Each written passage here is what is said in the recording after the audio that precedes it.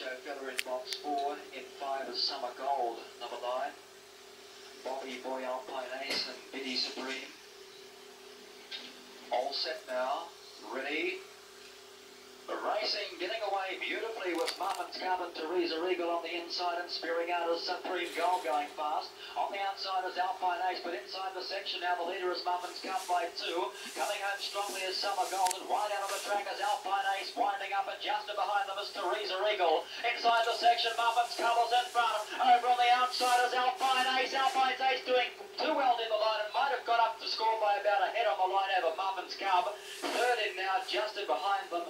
Could have been Teresa Regal, Uncle Blonde.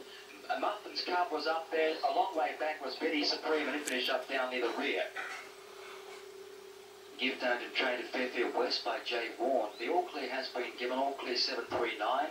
Muffin's Cup second to Dark Brindle Dogway and Willow Lad from Valley Tack, and 9 third Summer Gold, a Blue Fawn dog by All Design out of Children's Gift. 7, 3 and 9. The All Clear is there. Wrapping up details, race 5.